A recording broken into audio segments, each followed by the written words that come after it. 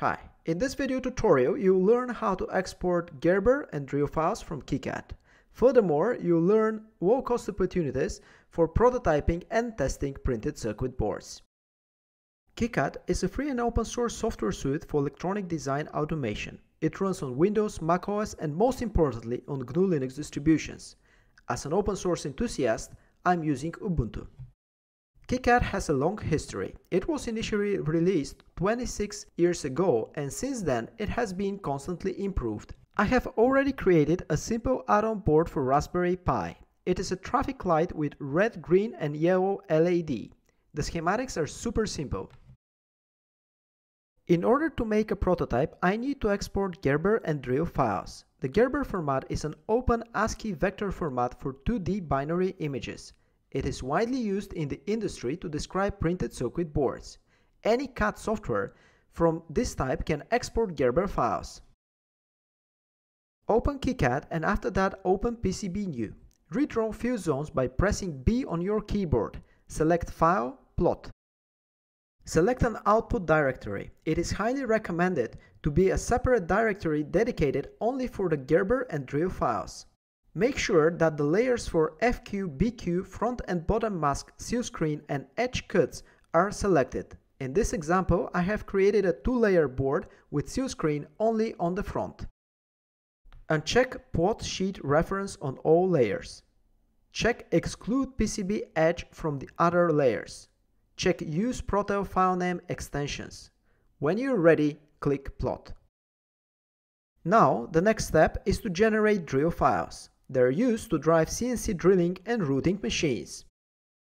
Check decimal format and check mirror y-axis. Check merge PTH and NPTH holes into one file. When you're ready, click button drill file. Create a zip archive of the exported Gerber and drill files. This archive will be sent to a factory to make a prototype of the board. In this video, I'm going to show you how to order prototypes from JLCPCB. This factory is based in China and provides very good quality at very affordable prices. Quick shipping with DHL is available. Open the website jlcpcb.com. Click Quote Now and after that upload your Gerber files. Once the upload is done, JLCPCB website will show you an image of the front and the back of your board. Have a quick look to double check that everything looks as expected. In my case, the board is okay. After that, select PCB cover, quantity, surface finish and all other available options for manufacturing. When you're ready, proceed and place your order. I have already ordered my boards at JLCPCB. Very quickly, in approximately a week, I received from JLCPCB my prototypes with international shipping via DHL.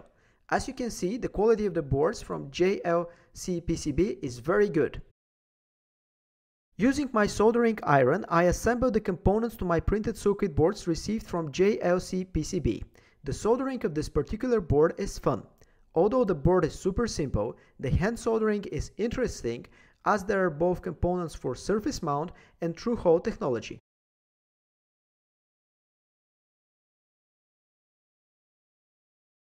As I said at the beginning of the video, this is an add-on board for Raspberry Pi. The board looks straightforward. You have to attach it to your Raspberry Pi. It is compatible with any model and version of Raspberry Pi. On the new models of Raspberry Pi, you can attach up to 6 units of Anavi traffic lights. The GNU Linux distribution Raspbian is running on my Raspberry Pi 3. I'm controlling the lights using the GPIO utility provided by the popular open source library Wiring Pi.